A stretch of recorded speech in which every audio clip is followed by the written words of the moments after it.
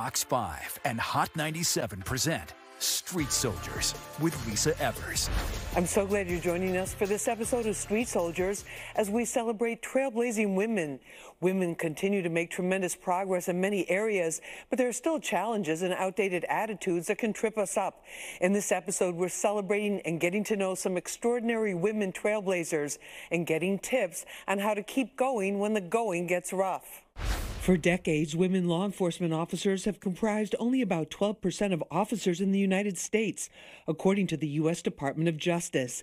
That's a stark underrepresentation, according to the latest Census Bureau estimates, which show just over 50% of the U.S. population is female. NYPD First Deputy Commissioner Tanya Kinsella is a trailblazer as the #2 leader in the department, second only to Police Commissioner Edward Caban. She worked her way up, starting as a beat officer on Staten Island. With more women and recruiting more women to the police department and within the higher ranks, not just as cops, not just as civilians, but in higher ranks, it adds to emotional intelligence. It adds to the understanding of the human side of policing. Dr. Jacqueline Phillip Goodling, better known professionally as Dr. Jackie Smiles, was drawn to dentistry as a child and became the first female director of the orthodontic department at the prestigious Boston University Dental School. She has private practices in New York and Florida. At her main office in Midtown, there's an all-female staff.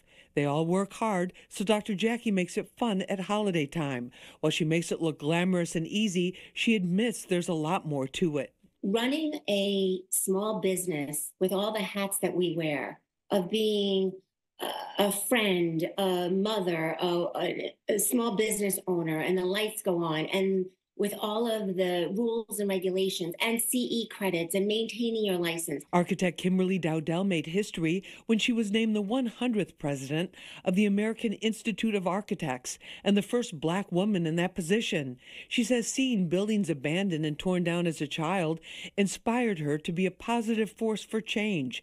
Dowdell believes that buildings can do more than just serve their physical purpose. I wanted to help people. And I felt like being an architect would help me to be supportive of my community and kind of healing not just the buildings, but the people that, are impacted by the buildings. Dowdell says it took years of hard work to reach her goal, but she stayed the course. Set your sights on the end goal. It is a long and winding road. It's certainly not easy, but it's so worth it.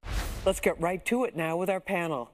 Joining me for this show is Kimberly Dowdell. She's the 2024 AIA president, the first African-American woman to hold that prestigious post. She's also an architect. We're going to find out all about that, what that all means. Kimberly, thank you so much for being with us. Thanks for having me. It's a delight to be here. We appreciate it. Also with us from the NYPD is First Deputy Commissioner Tanya Kinsella. She is the first woman of color to hold that position. She's out in the community a lot. You see her on her Instagram, out there talking with the kids, inspiring the community, checking in, making sure everything is good, and building relationships between the NYPD and the community. Commissioner, thank you so much for being with us. Thank you for having me, Lisa. We appreciate it. Also with us is Dr. Jackie Smiles. She's an orthodontist, trailblazing orthodontist, and we're going to hear about that in just a moment. And also the national spokesperson for Invisalign. Dr. Jackie, thank you so much for being with us. Lisa, thanks for having me. It's an honor to be here. I appreciate it. Kimberly, I want to start with you on this because you're a female architect, which I think that's got to be a tremendous accomplishment as it is, because you're dealing, I assume, with the construction industry and all of that type of thing. How did you get interested in that? Yeah, when I was about 11 years old, growing up in Detroit, Michigan, Detroit at that time was undergoing a lot of disinvestment. And so there were buildings all around me that were getting closed down, demolished. And, I really felt like if I became an architect, I could help to stave off some of that, some of the sort of trauma that comes with buildings kind of disappearing and, the crime and things that were happening at that time. This was like the early 90s. And so I said, I actually learned what an architect did in a middle school art class. And so that's one of the reasons why I'm a big champion for arts and education. And I just said, if I became an architect, then I can really help to improve conditions for my community. And I've been sort of at this work for 30 years now, which has been pretty exciting. And it's an honor to serve as the first Black woman president of the American Institute of Architects. I'm also an architect at HOK, which is a large design firm that that also has a studio in New York, where I spent some of my early career years. And we also designed LaGuardia Airport, so Terminal Oh, B. So for wow. those who enjoy the new airport, you're welcome. Design the airport. Okay, that's not like, okay, we're gonna build a family room, or we're gonna add an addition, build a swimming pool, an airport. That's incredible. We're gonna hear more about that in just a moment. Dr. Jackie Smiles, how did you get interested in this whole field of dentistry and orthodontist and become an orthodontist? I have family who, my uncle's an orthodontist, and I so enjoyed being in his practice when I was younger. And it's just the perfect blend between science and art. He was always happy, his patients, it was busy, it was upbeat, he had great music. And I said, wow, I want to emulate him. And it really has come true. I was 11 then. And years later, I was born and made, to be an orthodontist. You also were the first female professor in your field at Boston University. Tell us about that. Do I have that right? Correct. So I was the youngest and the first female director of a department at the dental school, and that was the orthodontic department. So I graduated, and I was part of a study team helping the underclassmen in certain sciences and gross anatomy and neurosciences, and I enjoyed it very much. And the director came to me and simply said, how would you like to apply for the position? We're interviewing people all over the US. And I became the first female and the youngest. So I graduated in August. In September, I became the director. Wow, that's fantastic. Well, congratulations on that. Deputy Commissioner Tanya Kinsella, you started as a beat cop on the streets. What made you want to get into law enforcement? To be honest with you, I never wanted to be a police officer. I wanted to be a lawyer, a criminal defense lawyer, actually, growing up. And one day I went to John Jay College in the city, and one day we had the job fairs, and they would say, you take the test on a Saturday. So I took the test on a Saturday, and within 2 months, they called me because I did so well on the exam, and they told us to start and pay, and I was like, $36,000, still living at home? Sign me up, and I could do this while I go to law school, and it was the best decision of my life. Stay with us. There's more to come. When I have those down days, I say, fix your crown and let's go. Kimberly, you're the first woman of this association with architects. Have you ever had to walk into the room and expect to be treated like an equal or respected for your position and your opinions, and find that you're the only woman in that room? Yeah, so I'm actually I'm the seventh woman to be elected AIA president. The first one was actually only in 1992. The organization was founded in 1857, so it's been a long time. So I'm the first Black woman here in 2024, and it took obviously a long time to get there. And so I often enter rooms where within architecture there are only 120,000 architects in the country, and of that number, only around 600 are Black women. So we're less than 0.5% of the entire population of architects. And so it's pretty rare to see, someone who looks like me in not only this position, but just generally throughout the country in the profession. So I often encounter rooms where I'm the only woman or only person of color, and certainly, the only woman of color. And I often, field this one particular question from young women: do I ever encounter imposter syndrome? And I have to I always tell them no, because, and I also encourage them to think about the fact that if you're in these rooms, you're meant to be there. Like, you're there for a reason. It's a very rigorous sort of profession to pursue. It takes on average about 13 years to become a licensed architect. Wow. And so if you get into architecture school, get through the 5, 6, or 7 years of education, complete the 6 exams and the hours and hours of experience that's required, you deserve to be in those rooms. And you have to keep your head held high and know that you have an important perspective to bring to that work. And so that's something I consistently tell younger women, and I think that's so important to making sure that they remain confident in their ability, even when they are the only woman in the room. And I think it's important that architects represent the communities that they serve, because, design is something that impacts everyone. Dr. Jackie, what about you walking into a room full of men? Tell us about that. So, Kimberly, it's interesting that you said that. I do believe, and I tell a lot of my female patients or other women, I have an all-female in-office team. So it's 27 of us. Wow. And I always said it has nothing to do with being a male or a female. It's really whoever's qualified best for that position. And when they ask me, I say, always strive to be the best version of yourself, no matter what. But when I started dental school, 17% were females.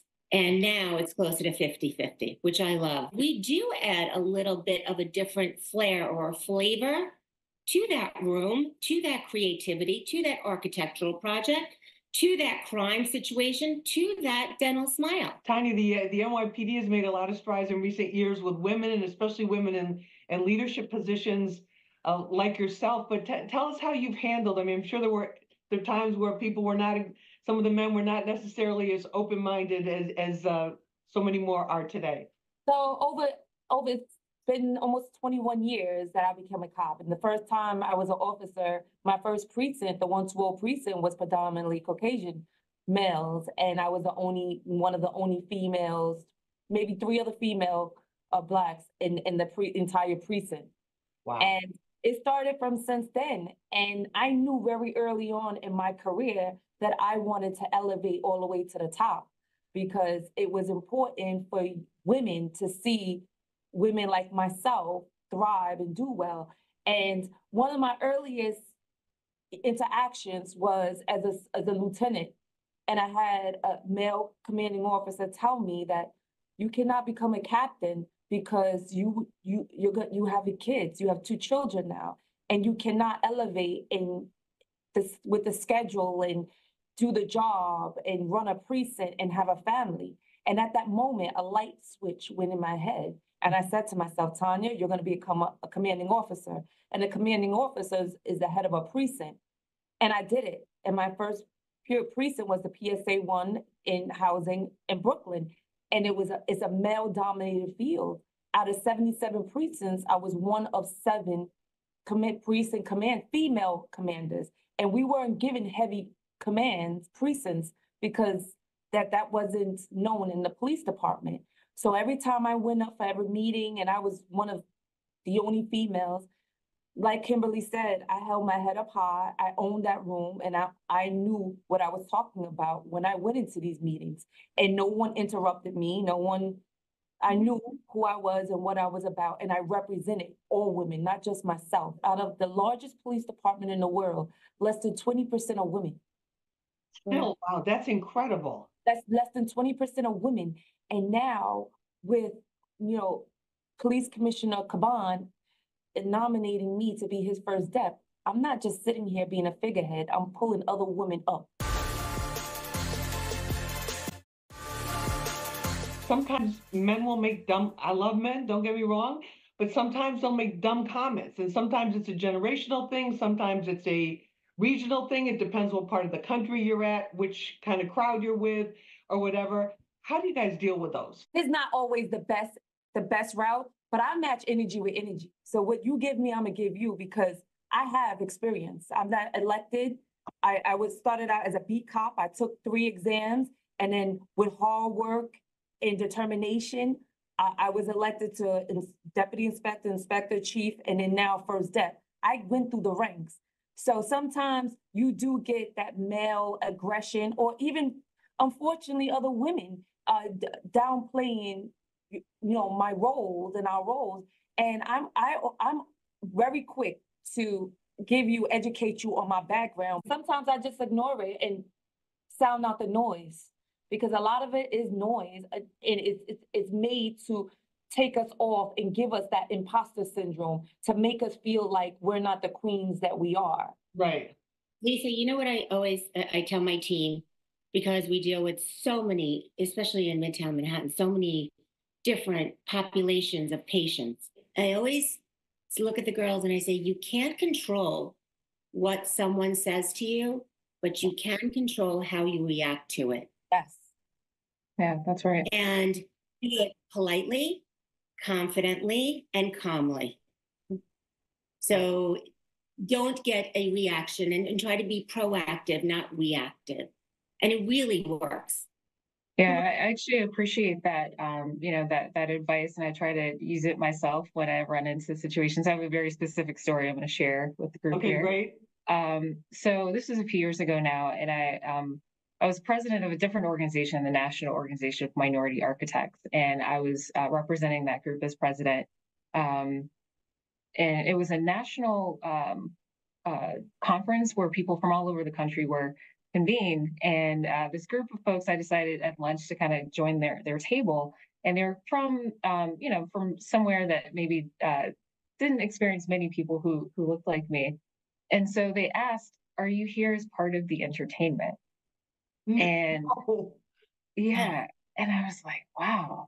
So I really, to the point that was just made about controlling your reaction, I had to really take a moment to think about what was the most appropriate response to that. And I'm trying to remain presidential, so I just simply say, "No, I'm an architect, just like you are." That was one of the most surreal moments of my career, especially in leadership and confronting people who just really don't understand, where I'm coming from or who I am. How do you keep the negativity from sometimes seeping in? It's not always easy, but the lights have to go on. People rely on you.